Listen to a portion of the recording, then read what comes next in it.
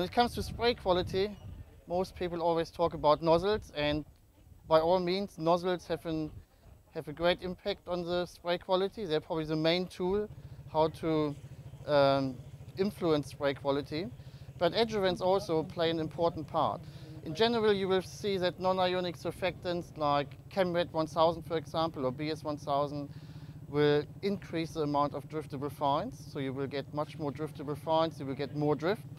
And adjuvants like Li 700, which are lecithin-based, will reduce the amount of driftable fines. The same with oil. Oil has the same effect as a general statement. There are differences between different products, but as I said, as a general statement, lecithin and oil will reduce the amount of driftable fines. And adjuvants shouldn't be part of the problem, they should be part of the solution. So using the right nozzle with the right adjuvant will greatly reduce your drift.